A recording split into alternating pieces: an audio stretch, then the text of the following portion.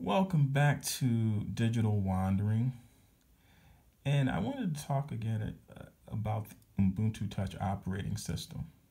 And I have here my Nexus 5 2013 device. It was released running the latest version of Ubuntu Touch. Now, I think I have about 6 reasons why you may want to consider Ubuntu Touch, but my videos are unscripted, so I'm thinking it's 6, but it might be 7, it might be 8, who knows? We'll see when we get there. But I want to start off with the first reason why I think Ubuntu Touch may be a really good operating system to use, and that's the potential length of support. I believe that some of the core devices such as this one, and maybe a device like the OnePlus One and some others, I don't think it's out of the realm of expectation that you may receive as long as 10 years or maybe even more as far as the length of support. Many of these devices are already many years in, 5 or more years in of them being able to operate Ubuntu Touch. And I think that's going to continue for these core devices going forward.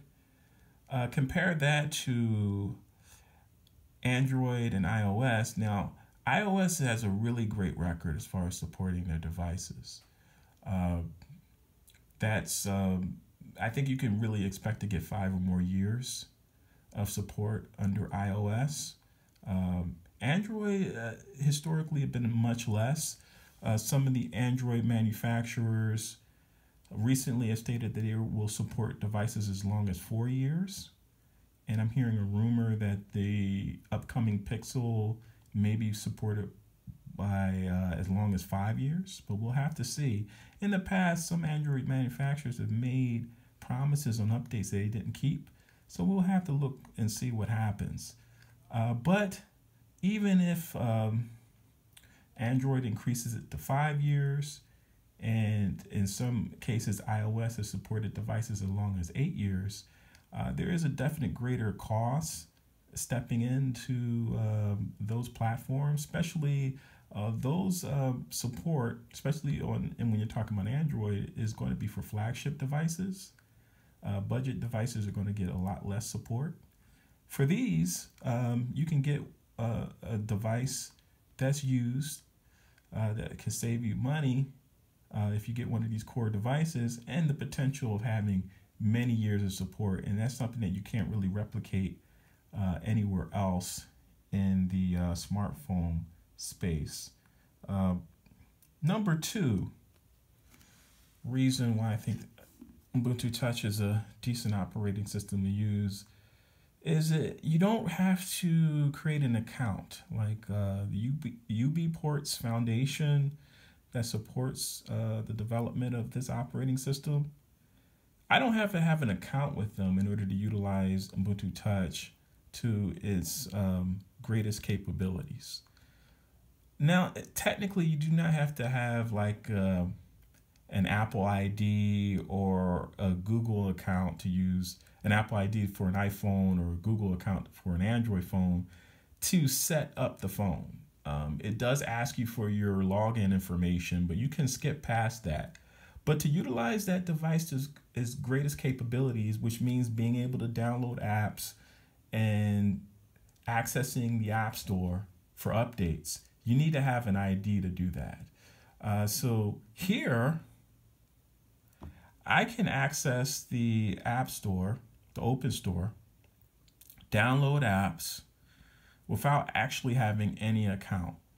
Also, I can also have future updates on this device. No account needed whatsoever. That's big for me because I do have a degree of account fatigue here. We have so many accounts that we have to maintain to operate online and to utilize these devices. I really like the ability to be able to utilize a smartphone without having to manage another account. So that's a major plus for me. And that also kind of goes into the number 3 reason why I think this is really good, and is privacy focused. So they're not using my information in order to monetize it in some way with this Ubuntu Touch phone. They're not sending me ads. So my privacy, I feel like, is a little bit more respected, or very much more respected, under this operating system than it is under iOS or Android. I mean, there's just a certain commercial need for them to utilize all the information from their millions and sometimes billions of users in some way, especially with Android, because Android and Google is essentially an advertising company. They're going to utilize that information in order to send ads to their users. That's something I don't have to worry about here. iOS, I think because they're not really making I don't think they really make a lot of money from advertising. They're not mining their users' data as much, but they're still utilizing their user data in order to shape their experience. They're monetizing it probably in some way, maybe not as aggressively as Google, but they're still utilizing that data in ways that the users may not fully know. Here, I have a much greater protection of my user data. So that's something that's really good.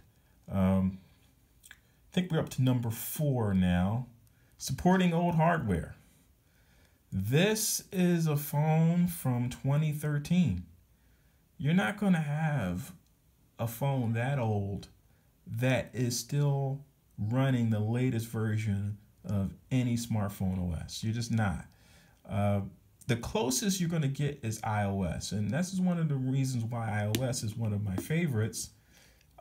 With like a phone like the iPhone 5S, which came out, I believe, in the same year, 2013, the 5S. That was supported as that's still technically still supported until today, at least with security patches. You could put the iOS or iPhone 5S onto iOS 12. iOS 12 operating system came out in 2018, and that's still supported with security patches. So in a sense, you can get about 8 years of support under Apple with the iPhone 5S and the other devices that came out during that time frame. I think also that's going to be the iPad Mini 2 also came out I think in 2013. And there's a lot of long list of devices that I can't think of off the top of my head right now. Now that is close to this, but still not as good in a sense, because that's not the latest version of iOS 12. That came out in 2018, although it's still receiving security patches as recently as June 2021. It's not the same as this, where this is on the latest version of Ubuntu Touch. So close, but not the same.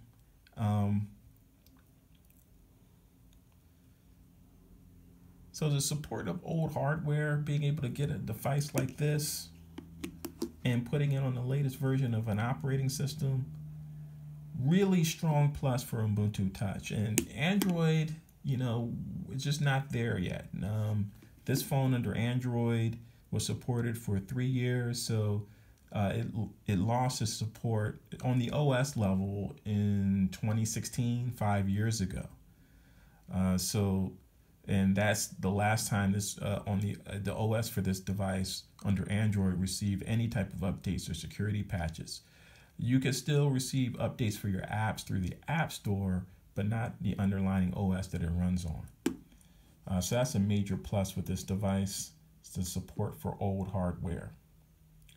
Now, another thing is, where are we up to now? I think number 5. The organization UBports that maintains this operating system, it's much smaller than Google or Apple, obviously. Now, there's some negatives to that, having a small organization, but one thing that's positive from the user's perspective is that you can have a much greater, from not only from the user perspective, from this perspective of an individual developer, you have a much greater impact on being involved in the community surrounding this operating system.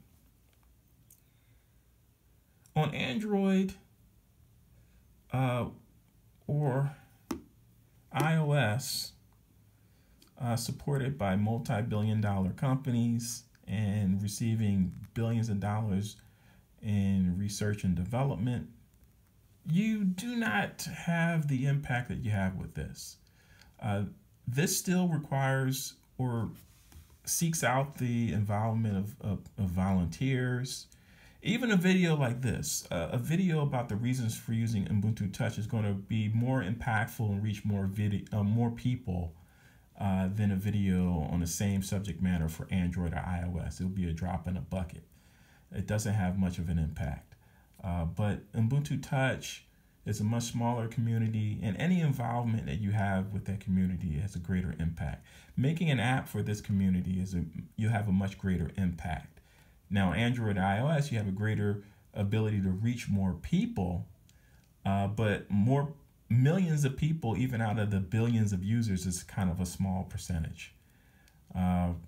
If you were able to create an app that reached that many people, it's hard to reach that many people because you're competing with so many other developers and other apps that are already existing into that ecosystem. There's probably under 1,000 apps available, or well under 1,000 apps available for this platform. So something as simple as a gallery app that you create for this will have a much greater impact than the gallery app that you would create for Android or iOS. It would be just much greater importance to the community. So you wouldn't have the ability to reach as many people in raw numbers, but the percentage of people and users that you reach would be much greater with this. Doing a blog post, being involved in a forum, and giving out information, tips and tricks that you find out for this platform. Much greater impact in regards to the community because it's so much smaller. So I think that's a major win. The number of apps are small enough that you can really search through all of them and find out all the ones that are useful to you. It's with the iOS and Android app stores, it is so tough because there's just so many apps and it's so curated now. It's really hard to know what apps are available. I often really depend on videos like YouTube videos or articles in tech magazines where they give information on new important apps that are available. Outside the apps that I've been using for years, app discovery is much harder on those platforms, it seems to me, because it's just so much there. App discovery here is much easier. I'm much more aware of new apps that are released just because it's just so much smaller. So that is a challenge that is so much smaller. You have less choice, but you're more conscious of all the choices that are available. So yeah, I think the small size is something that is a good reason to use it if you're attracted to that as a reason, which I am. Okay, so that was number 5, I think. Okay, number 6. So we're up to number 6. Want to continue talking about apps. The apps that you have available on this platform are free. Now, some apps, if you download them, the developer requests that if you wish, you can send them a donation. But to download and utilize these apps, it doesn't cost you anything to do so. So these are free apps, which isn't the case so much with iOS and Android nowadays. iOS and Android, there are free apps available, but it's so common now, especially in certain app categories that I go into, where every app that I see, even if it's free to download, it has that information about in-app purchases.